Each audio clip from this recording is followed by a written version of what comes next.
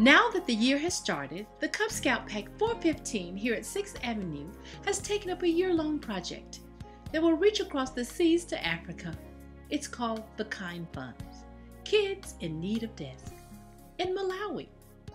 For years, school children sat on dirt floors for hours trying to learn. With your help to the Cub Scout and UNICEF, more desks like these will be made with the fund raised. These desks mean a lot to the kids here.